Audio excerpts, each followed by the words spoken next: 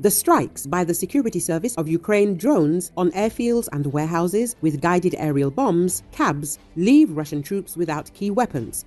Ukrainian political scientist Taras Zagorodniy wrote about this, commenting on the successful strikes by drones of Security Service of Ukraine on warehouses with KABs at an airfield in the Voronezh region. The expert emphasizes that Ukrainian drone strikes on Russian territories have become regular. This not only transfers the war to enemy territory, but also affects the situation at the front. Even Russian military experts have acknowledged that after the drone strike of Maluk's team on ammunition depots, their supplies to the front line have decreased. We failed to protect the depots. Now we have problems with supplies to the front line. This is the general tone of publications in the Z networks of Russian telegram channels. Zagorodniy emphasizes. The strikes of Security Service of Ukraine on the airfield and warehouses with KABs leave the Russians without key weapons. It is obvious that each KAB destroyed on the ground is a bomb that did not fall on our positions at the front, did not destroy another residential building in Kharkov, Zaporozhye, or in the Donbass, the political scientist believes.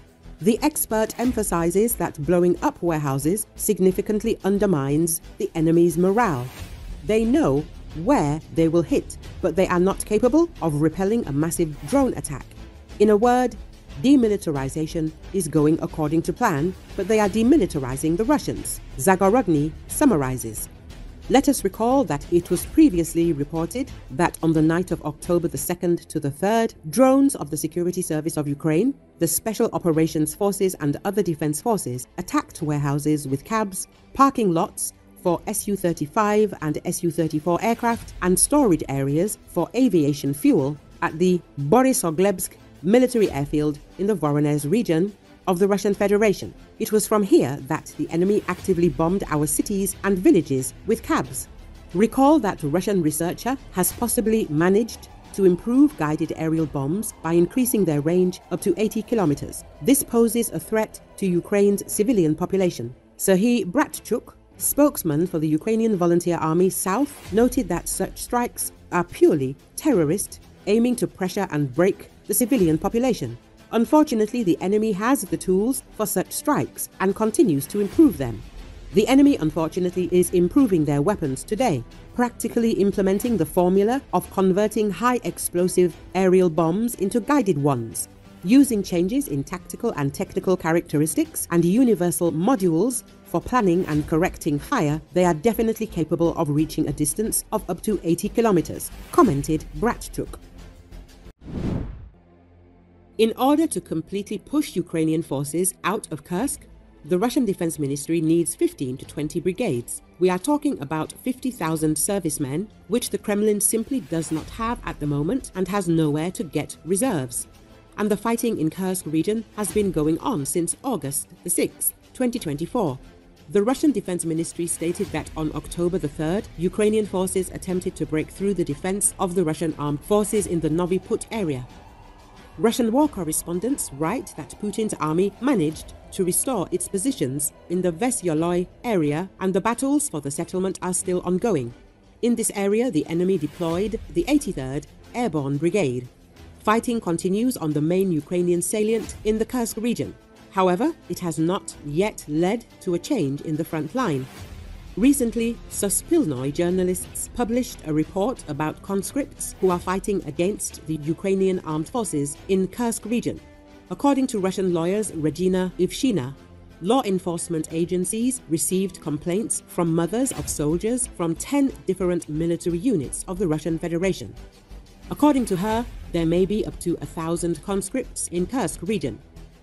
Journalists from the BBC wrote that the conscripts are in the 488th and 245th motorized regiments of the Moscow military district. Recall the incursion of several thousand Ukrainian troops into the Kursk region in early August was the first time Russian territory had been attacked and occupied by foreign forces since the German invasion of 1941, a major event by any reckoning.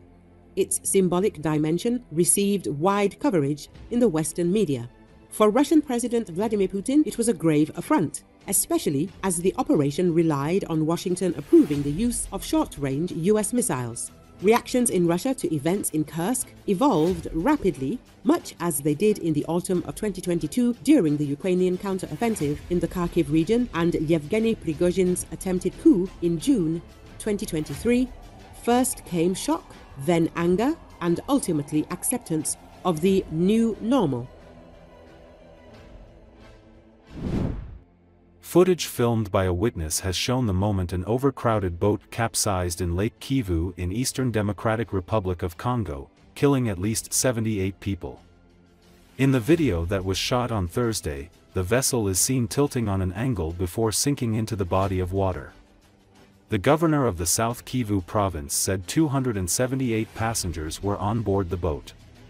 It sank while trying to dock just meters away from the port of Kituku, according to witnesses. The vessel was going from Minova in South Kyiv province to Goma, in North Kyiv province. It was the latest deadly boat accident in the Central African country, where overcrowding on vessels is often to blame. Maritime regulations also are often not followed.